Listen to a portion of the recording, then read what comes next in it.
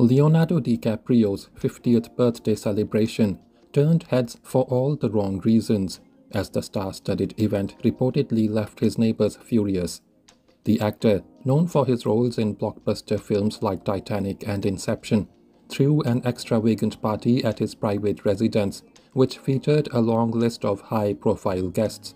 However, the festivities, which stretched late into the night, caused disturbances for those living nearby.